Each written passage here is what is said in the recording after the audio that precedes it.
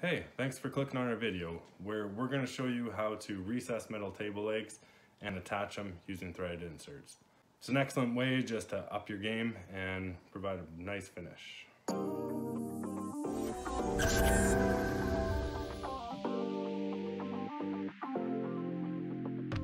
Yeah, we'll go over a template that you can use to recess metal legs. Of course, there's a little bit of hardware involved in this. And here are the threaded inserts. We'll get into all this during the video. All right, thanks for watching.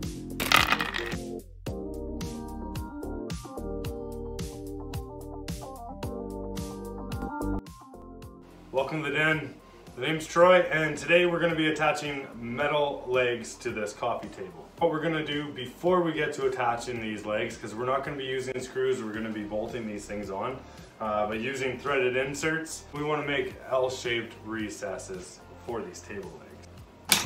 What we're going to be using for this is our plunge router and also a template that we made. We'll show you a little better close up here and after we get things set up. And that's just going to basically slide on that table just right on the corner. We're going to clamp it on and we're going to make our recesses.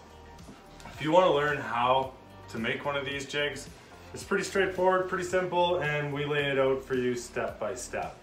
I'll queue up the tabletop playlist so you guys can go and check out the jig further. Also included in that is how we came to this stage with this tabletop.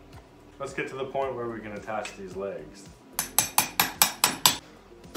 Everything's covered in dust. We're also going to be using, which is like critical for this step, and that is router template guides or router bushings. I don't know, these things have so many different names. If you're doing any kind of template routing, you need these. Basically, it's just it's threaded on this side, so you pop that in, take one of your collars, and from the underside, we'll just thread the collar on. But you're gonna want to do that before you slip it on, because, well, you'll see. As far as hardware or anything in this video, we put links in the description should you want to go back and, investigate a little bit further and build one of these tables yourself. I realize that there's tons of different ways to set your bit depth. This is how we decided to do it. Feel free to just throw it down in the comments how you guys set your bit depth on your router. And for us, as long as we're getting close, I'm pretty happy because we're going to do a couple test cuts here just off camera just to make sure that we got that recessed just where we want it. Nice and flush. Looks good.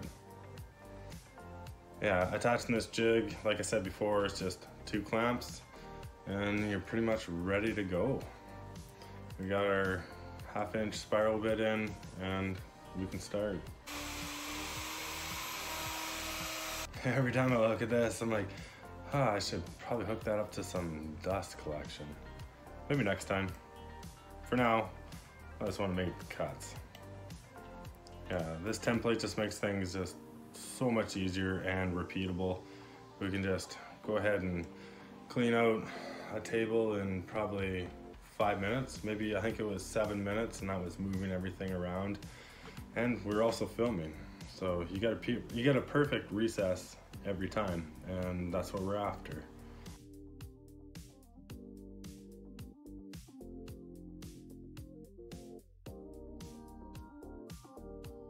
I'm trying to move through this and capture everything and try and put as many tips in here as possible. And if I miss anything, go ahead and put your questions in the comments. I'll get to every single one of them. Thank you for watching this far. Consider subscribing if you want some more in-depth on how to do some of these projects. Small builds, I guess you might call them, out of reclaimed wood. Our channel is all about salvaging, sourcing, reclaiming all beautiful Barnwood. All right, hardware. We're gonna spend a little bit of time on this because it is important. There's so much to say about it. There's not a whole lot that you need. It looks like a lot there, but it really isn't. I got 2 choices here. I got Rampa. We use those for different builds, and this is your Amazon bestseller. Generally for tables, we use the Amazon bestsellers. They're a little bit cheaper, and man, they do a great job.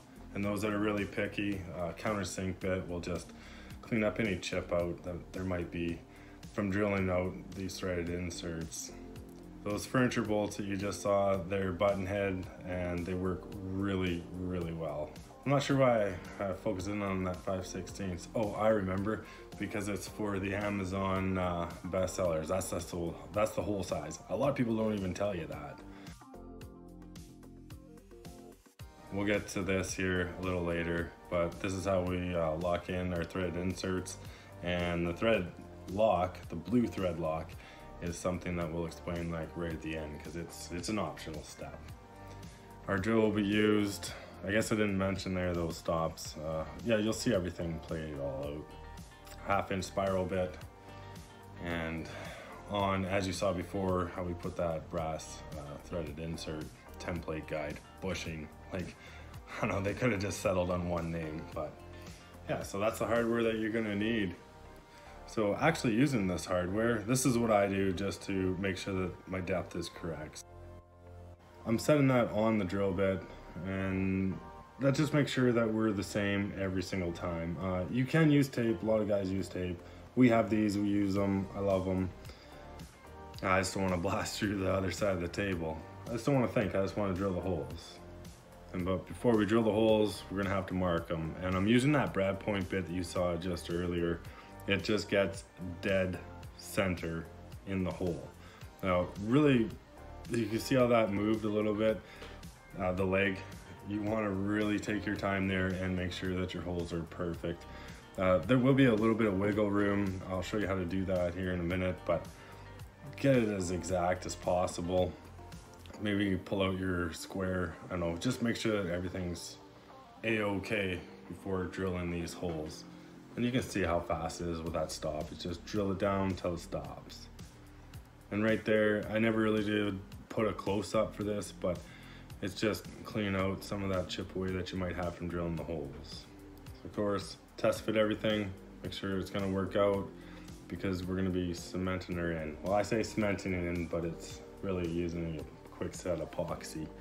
And this set, it sets in 5 minutes or less, you guys. Anyway, so I get some in the hole, and I get a little bit on the thread insert and I put it in.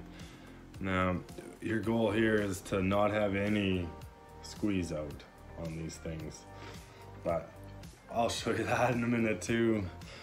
You can see this is a piece of fur that we're screwing into right now, and it's a hard piece of wood. Like, this is well over 100 years old. So when I feel any like resistance, I just back it off and then I start threading it in again. I mean, you just gotta think about it.